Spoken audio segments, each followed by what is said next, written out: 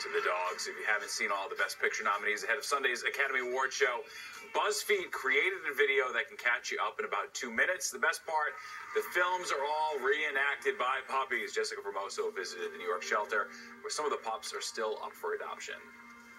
This little puppy here was not in the film, but 6 others from here, from Pet Rescue, were.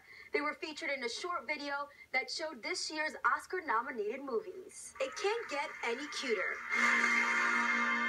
On Thursday, BuzzFeed released this video, puppies reenacting every Best Picture-nominated movie like Mad Max, Spotlight, The Revenant, and The Big Short, to name a few. The BuzzFeed people come, they bring the costumes, they do the whole scenario, and they brought all the very cute little sceneries. In 24 hours, the video has gone viral with more than 700,000 views. The co-president of Pet Rescue in Westchester says this isn't the first time her pooches and kittens have become a social media sensation. They've done 4 or 5 little movies with our dogs, and this, I think, was the most creative. A lot of them is just like lots of fun ideas. You know, they bring props, and they did a 360 video. Just really cool, fun things to bring awareness to the dogs and cats. Aside from all the fun, the women of Pet Rescue hope the video helps each and every one of their dogs and cats find a home. It shows people that there are lots of wonderful animals for adoption, not just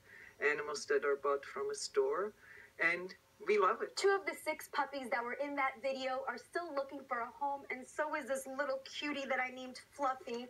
Now, if you want more information, you can go to ny-petrescue.org. In Harrison, I'm Jessica Formoso, Fox 5 News.